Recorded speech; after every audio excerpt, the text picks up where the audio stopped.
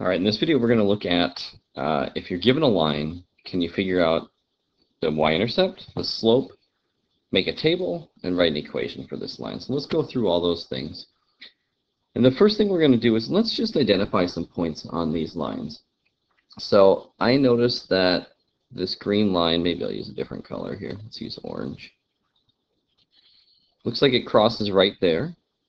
It also crosses that point and that point. And let's keep going. If you notice, they're kind of all in a pattern here.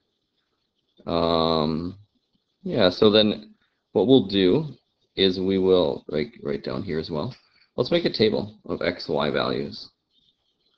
It's a pretty ugly y. Let's try that again. There we go. And so this first point here, we'll call this one A. This goes back 1, 2, 3, 4, 5, 6, and then down 2. So that's going to be -6, 2. The next point, we'll call B, is just going to be on the x-axis. That is back 3. So back 3 and up 0. The next point is on the y-axis. That is up 2. So it's left and right 0. Up 2. I'm already realizing I made a mistake, didn't I? If we go back to this first one, that should be -6, -2, right? It's down 2, so it should be -6, -2. Sorry about that. And then for our fourth point, we go over 3, up 4. Over 3, up 4 would be 3, 4. And then the last point that we have on this line here, and you know, there's an infinite number of points, but the last one that I marked here, 1, 2, 3, 4, 5, 6, and then up 1, 2, 3, 4, 5, 6. So that one's 6, 6. So 6, 6. All right, so there's a table of values. If you're given a graph, you should be able to come up with a table of values. The other thing we need to figure out is we need to figure out what is the y-intercept. So we'll do that. The y-intercept is right where it crosses the y-axis. This is called the y-intercept. So the y-intercept, they usually use the letter b for that, lowercase b, is going to be 2. Or sometimes you'll see it written as 0, 2. And you can kind of see that in our table here. This is our y-intercept. I'll put a b there. The other thing that you'll need to be able to figure out is the slope. And so the slope, let me use a different color here for slope.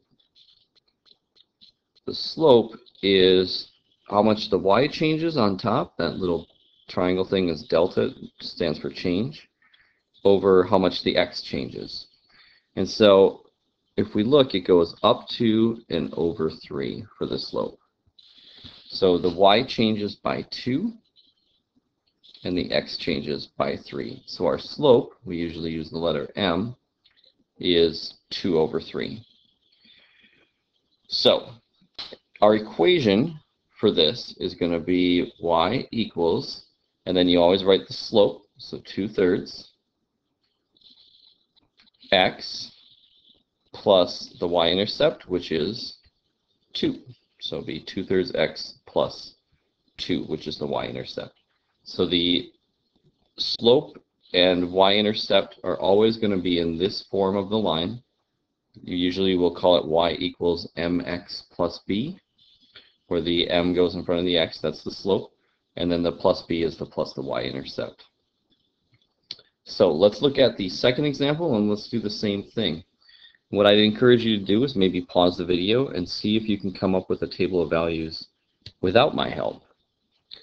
So I noticed this point right here at the y-intercept, and then it looks like maybe right there would be another point, and then there's another point. I'm just looking for places where it crosses some of the lines that are on the graph.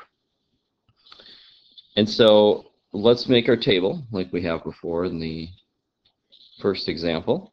This table is not going to be quite as long because the slope's a little bit bigger, or maybe not bigger slope, but it's just a longer distance between each point. So let's see, this first point in the middle here is going to be over 0, up 3. 0, 3. This next point on the right down here will be over 2, down 2. Over 2, down 2. Not down 5, down 2.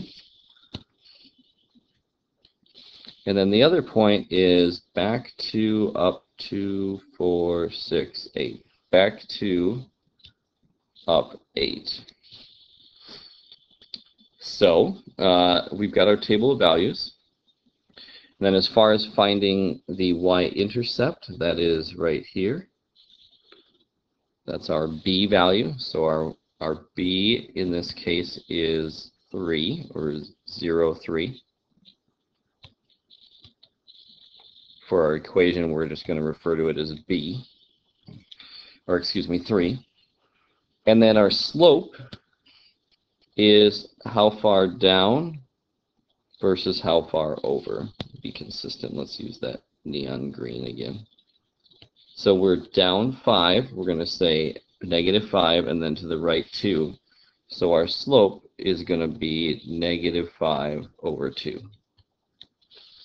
And then if you notice, I didn't say this on the first example, but we'll do it on this example. If we figure out how far is it from 8 to 3, that's going down 5. From 3 to -2, that's going down 5. And then if we look at how much the x is changing, that's going up 2. And from 0 to 2, it's going up 2. And so the slope, remember I said it's the change in y over change in x. So the change in y is -5. We can see that on the table. And the change in x is 2. We also see that on the table. So for our equation, remember it's going to be in the form y equals mx plus b. So it'd be our slope is -5 over 2